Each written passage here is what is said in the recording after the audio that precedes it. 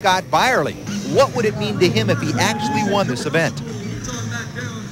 It means that all my work paid off. I mean, that's what I'm here for, to win. I haven't won yet, and this is where I plan on winning. His opportunity is on the water right now as we're set for the Pro Division, brought to you by Freestyle USA. He has talked the talk. Can he walk the walk, Tony Finn? Not only can he walk the walk, I think he can wakeboard the wakeboard, Dan. I mean, Scott Byerly is so focused. He's been practicing his runs for a long time, and he really feels like he could win today. Here he comes into the wake, switch stance, and does a switch stance roll. That's a new trick, carving hard backside. Look at that! Oh, a Mobius. Scott Byerly nails it. 9,973 points. That is an awesome first run. Yeah, that is the way to get the jitters out, if you will, turn the crowd on, and get your points pumped up. Here comes a Mobius, a little bit late on the hand pass, but he hangs on. So an excellent opening run for Scott Byerly. This is pass number 2, and he starts hard into the wake and gets some big air. That was a front side crip, followed by a roll to revert. Scott Byerly looks so relaxed and so smooth. He's not letting the stress or the tension of the World Championships affect him at all. Whoa, that was a slob front flip. Coming into the wake, switch stance. A switch stance Mobius. He hung on. Mobius. A switch stance Mobius. I've never seen that before in competition, and that is a brand new world record. And well deserved at that, Tony Finn. As we take a look in slow motion, he hangs on, he has the emotion, and he knows at that point more than likely that he has the world record. Woo! All right, Scott, man, that was the best I've ever seen you do. 2 mobs. How do you feel? Oh, I'm so stoked, Tony. It was rough out there, but my 69 took me to victory, hopefully. Yeah, I mean, how do you feel doing those mobs? It looked a little bit sketchy, but you pulled through. I was just wanting to stay on my run. That's all I had on my mind. Stuck it. Stoked. Well, Scott Byerly is obviously the man to catch right now, and trying to do that is Dean Lavelle, and if there is a man that can get some big-time air, it's Dean. Hey, we don't call clean Dean for nothing, although that wasn't that clean of a trick. But I'll tell you the thing about Dean Lavelle. He does so many things well, not only wakeboard, but air, chair, barefoot, everything. He's what we call the 10-eventer. That was a nice air front flip for Dean Lavelle. Dean, down right there on a front side front flip. Looks like he over-rotated slightly. And I'll tell you, one fall, the way Scott's run was, you are not going to win today. Yeah, keep in mind here that these skiers, these competitors, are not wakeboarding in fresh water, not totally smooth like they're used to maybe at their practice sites. This is the ocean, folks.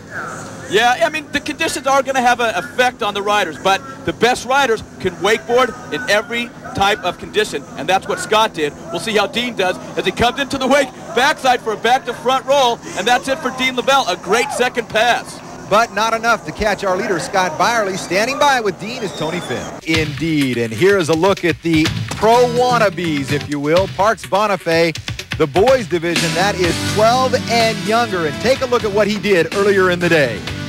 No, Parks Bonifay, look at him coming in the way backside. Look at that grab by Parks Bonifay. You know what the thing about Parks is? He can beat some pros. I'm not kidding. He's only 12 years old, but he's a tough competitor. That's his mom. His mom and dad are extremely supportive of him. Comes from a terrific water sports family, and Parks Bonifay has a future in this sport. You know, by the looks of that camera, his mom may have a future as a videographer as well. Parks Bonifay, 11,808 points. That is impressive, and I think we'll see him in the future. I mean, with tricks like that, look at this. Carves hard into the wake. Beautiful backside roll. Perfect form from Parks Bonifay. Then a 540. That's a tough trick, but he does it all. From Mexico, 15 years old, skied away with the championship. Here's a look at that winning run. Look at the air that Roberto gets. You know, before the competition started, everybody was going, Mexican guys coming here to compete against Americans, and people were poo-pooing it, basically, Dan. But this kid came out and went off. Beautiful form on that backside roll. Carves hard into the wake right there. A lot of style, and an air roll. That is a tough trick. Look at that, 13,175 points. He went huge. Cut out, and so does this man right now as we get back to the men's pro division. This is Eric Gator Lutgert. Well, Gator's teammate really set the standard today. Boy, oh boy, a roast beef tantrum way, way out in the flats. Gator knows he has to go big because Scott Byerly did, and Gator wants to win just as bad as Scott. He's also been focused. Look at how he grabs that board and pokes out that landing. Now, Gator goes into a half cab roll. I mean, Gator and Scott Byerly are both going off today. A Mobius and just run. Eric Lutgert, 9,950 points. Gator was just a rookie on the tour this year, and as a result, I think his nerves got to him a lot, Tony. He was very inconsistent. We didn't see him in the finals hardly ever. You're right. Gator was extremely inconsistent during the season, but look how focused he is on that Mobius, and his experience is showing through. Well, he had a terrific first run, Tony, but he's really going to have to go OFF if he wants to try and catch Scott Byerly. 25 seconds and counting for Eric Lutgert. And that was a huge front flip to start the run. Now Gator's girlfriend is looking on, and she wants him to win just as bad as he does. Gator's looking big here. I don't know if he has enough tricks to beat Scott. Nice grip right there. Gator, 5 seconds left. And a grab roll to revert, he makes it. That's a clean pass for Eric Gator Lutgert. Let's go ahead and take a look at the replay once again then, and take a look at this front flip.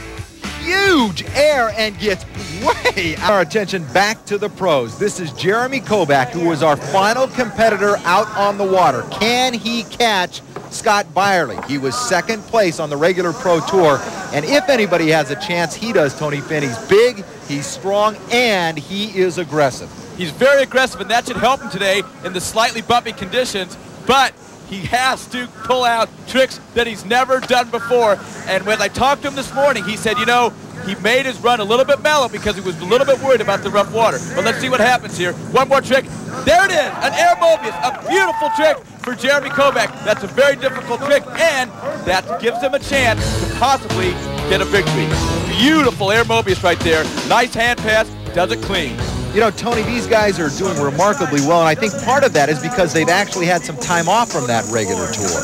You know, you're right about that, Dan. I mean, Jeremy Kovac goes back, does a little trick skiing, does a little snowboarding, does a little slalom skiing, relaxes a little bit, then comes in here and has to go huge. Nice front flip for Jeremy Kovac. Jeremy looking big out there. Only 10 seconds left. He's got one more trick left. Let's see if he can pull it off. Air roll to revert, that's not going to be enough for Jeremy. I think he's resigned himself to the fact that he either has second or third place, depending on the points, and that is good. Sea-Doo presented the pro division, and this is Jeff here.